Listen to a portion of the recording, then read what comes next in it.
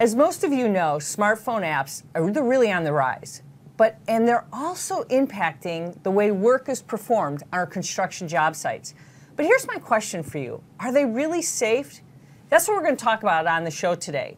So with me is Carl Heinlein. He's the Safety Senior Consultant at the American Contractors Insurance Group and the Director at Large at the American Society of Safety Engineers. Carl, welcome back to the show. Great to be back. You know, you're like my partner in crime here on all these discussions. Very important discussions. And you know what? So let's talk about it. We see all of these apps now, and everyone's talking about the importance of them. But my first question, are they becoming a distraction to what's really helping at the job site, or are they really a valuable tool? Well, that is a great question because, you know, it seems like about every week there's a new app that comes out that's something construction related. So like there's an app for that? Sure. There's an app for all your apps. There's probably an app for all your apps. But, you know, the biggest thing that what we're seeing out with the cell phones is distraction. Distracted walking, distracted driving. So there's pros and certainly cons with technology. And we're seeing both sides right now.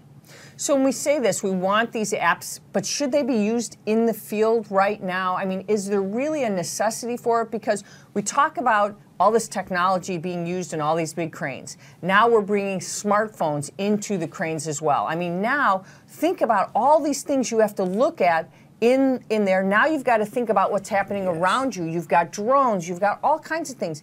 How does a worker be able to keep control and being able to be safe at the same time? Now we talk about fatigue. We're talking about all these things happening at the same time. Are we being able to manage what's going on around us with all this technology? Well, it starts even before the cell phone. So within construction companies, what we're starting to see is no phones allowed on the job. So no phones allowed on the job. That's like in the office, people are saying, you know, those, because sometimes you think, are people doing things, are they getting calls from their personal family? Are they looking at social media, Twitter accounts and things like that?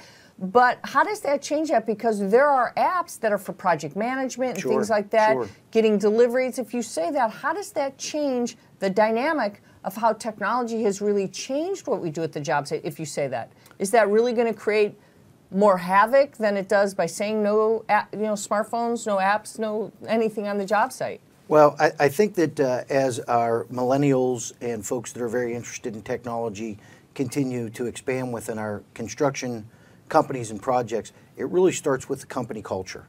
You know, what is technology going to do for us? How are we going to utilize it? When are we going to utilize it?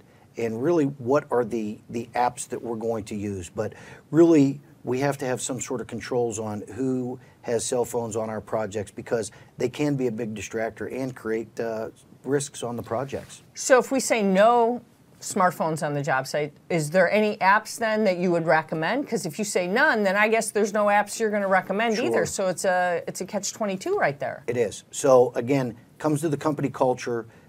Instead of just getting rid of everything, what are we going to utilize them for? What are going to be the benefits? Who's going to use them? So there's a number of great apps out there for hearing for noise or chemicals or ladder angles. So there's a lot of great apps out there, but we have to have some really some rules in place to make sure it's just not over the place because again, sometimes technology's the pros or you also can have the cons. So the culture.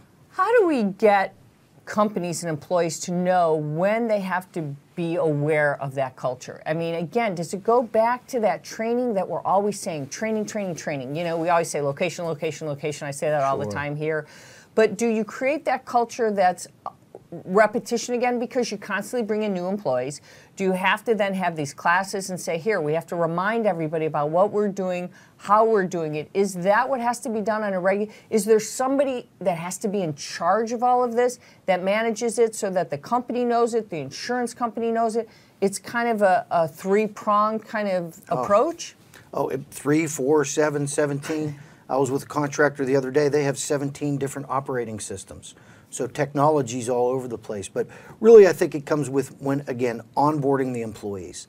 You know, we have a number of folks that have not been in this industry before.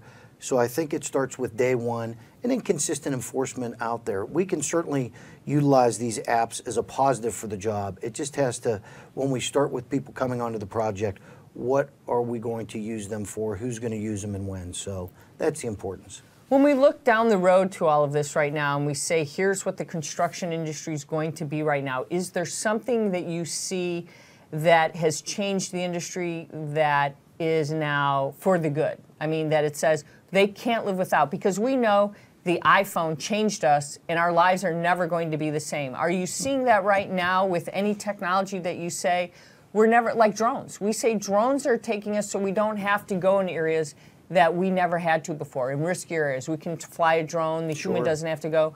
Are there things like apps that we have that are making that possible, that we say we're going to have that? I think that everyone should be taking a look at some of the education apps out there. You know, apps now are utilizing colors and graphics, so it makes it much easier for our construction population. In a lot of cases is really bilingual, in some cases trilingual. So apps are utilizing gaming type of technology, colors, figurine type of things that really workers understand, regardless of their education level and their language. So I think that you're going to see a lot of gamification in the apps moving forward. So it's interesting. So I think, Carl, it's interesting that we see where the smart apps are coming, what they're doing, and it's great to see that if we use this and we have a culture at the job site for it, that we can actually be smart at the way we use these. Carl, I've enjoyed having you. Thank you so much for spending time with us here. Always great being here. Thank you. All right. Well, now we have Carl Heinlein. He's the Senior Safety Consultant at the American Contractors Insurance Group and the Director at Large for the American Society of Safety Engineers. And that's your Safety Zone for today.